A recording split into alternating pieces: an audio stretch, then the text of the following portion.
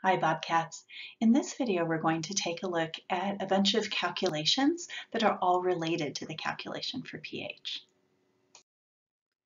Our objectives are to calculate the hydrogen ion and hydroxide ion concentrations in solutions of acids and bases, to calculate the pH, and to explain how pH describes the acidity of a solution. When we're calculating pH, we're actually using a mathematical operator, P. You can take P of anything. P simply means that you take the negative log of the value. So pH means minus the log of the hydrogen ion concentration. POH means minus the log of the hydroxide ion concentration.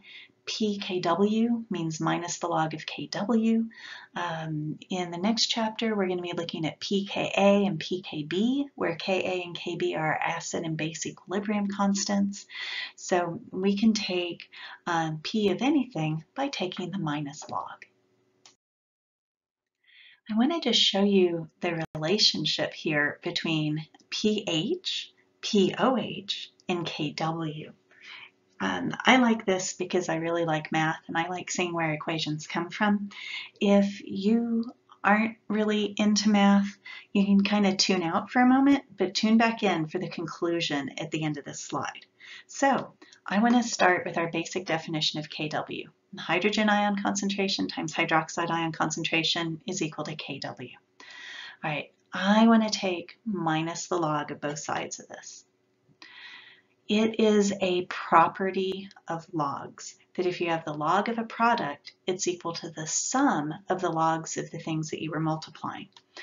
So I can separate that out to minus the log of H plus minus the log of OH minus, and that's all equal to minus the log of Kw. Well, minus the log of H plus is pH, minus the log of OH minus is POH. And so I've got pH plus POH. In place of Kw, I'm substituting in the number, and then we can evaluate that expression. And what we find is that pH plus POH is equal to the negative of negative 14, or pH plus POH is equal to 14.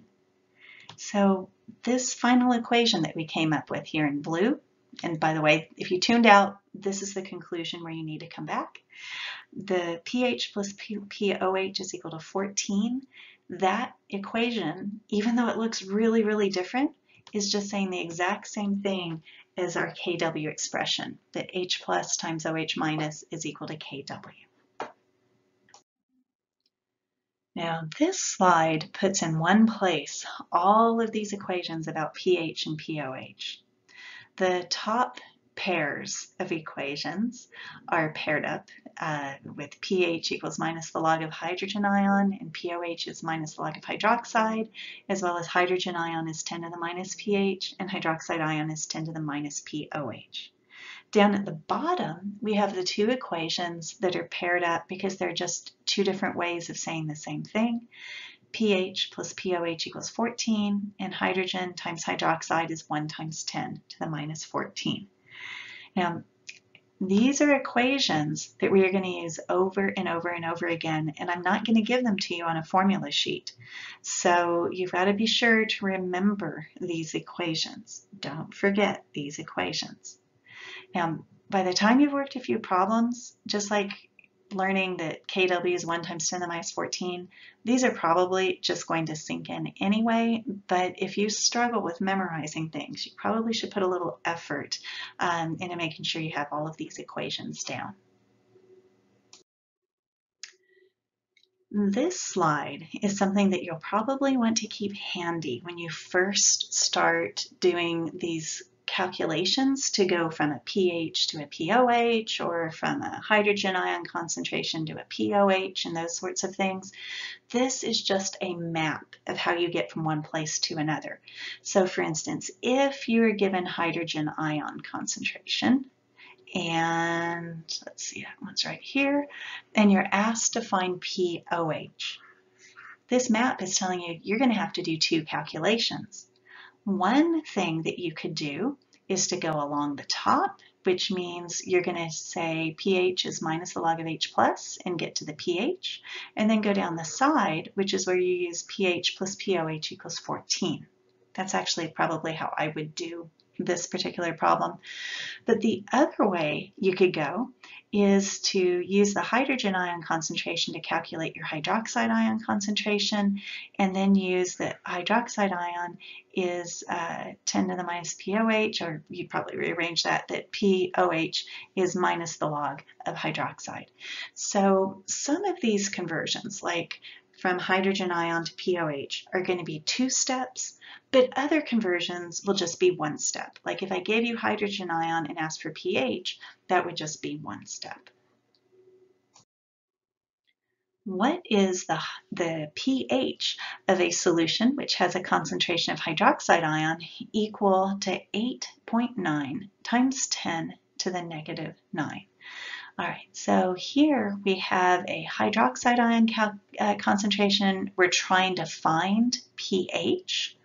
So we've got this one, and we're trying to get to this one. If you look at the equation map on the previous sheet, I think you'll find that these are on opposite corners of the map, which means we're going to need 2 steps to go from one to the next. I think the way I would probably approach this is to calculate POH first, and then use pH plus POH equals 14. So let's find POH. That's going to be minus the log of 8.9 times 10 to the negative 9. Okay, our molarity has 2 sig figs, so our pH will have 2 decimal places. So 8.9 times 10 to the negative 9. I'm going to take the log of that and change the sign. That gives me 8.05, going to those 2 decimal places. Now, pH will be equal to 14 minus POH, because our equation connecting pH and POH is that they add up to give us 14. So this will be 14 minus 8.05. And if I run that through my calculator, I'm getting 5.95.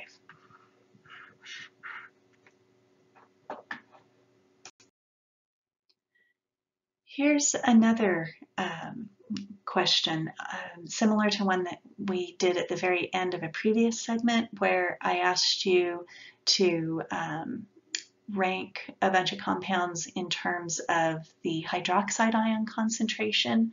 The lowest concentration was in the weak base, and then we had the intermediate concentration in the group 1 strong base, and the highest concentration in the group 2 strong base. This time around, instead of asking about hydroxide concentration, I'm asking lowest pH to highest pH, and the molarity of all these solutions is the same, 0.1 molar. Just glancing through the compounds, I notice here that I've got one that's neutral, and I have some that are acids and some that are bases. So let's mark water as being neutral, and now let's take a look at all of these other compounds, and let's see if we can mark them as acids, bases. Are they strong? Are they weak? And keep in mind that when we're on the pH scale, low pH means that the solution is very acidic, and high pH, numbers like 13, 14, mean that the solution is very basic. So if we're going to rank from low pH to high pH, we're going from very acidic through less acidic, through neutral, through slightly basic, through very basic. So we need to look, since these are all 0.1 molar solutions, which ones are strong, which ones are weak. Let's kind of separate these out here. So ammonia, that is going to be a weak base. So it will have less hydroxide ion than a strong base. So it'll have a lower pH than a strong base. BaOH2 is going to be a strong base, And notice that it does have this 2, so it's going to be, I'm just going to mark this as strong base times 2. We're going to get 2 hydroxides, which means that it'll be more basic, have a higher pH than a strong base that only gives us 1 hydroxide. HCl is an acid, and if you look at that list of strong acids, it is on that list, so it will be a strong acid. NaOH is a base, and it is a strong base, but we're only going to get 1 hydroxide ion out of it, so it won't have as much hydroxide as barium hydroxide. So barium will have a higher pH, sodium hydroxide will be a little bit lower. And then last but not least, we have HF. If you look at our list of strong acids, HF is not on it. It's the only hydrohalogen acid that's not. And so this one is actually a weak acid.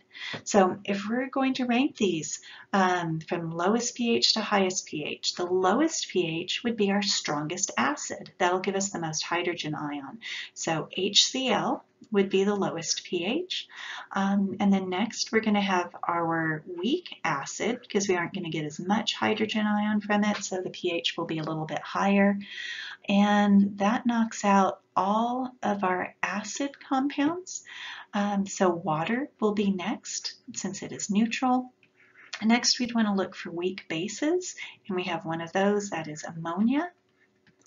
So I'm going to cross out water and ammonia, and then that leaves our 2 strong bases. We're going to have a lower pH from sodium hydroxide, since we only get 1 hydroxide from it, and then the highest pH will come from barium hydroxide, giving us those 2 OH ions. Our objectives for this segment were to look at all calculations related to pH, pOH, hydrogen ion, and hydroxide ion.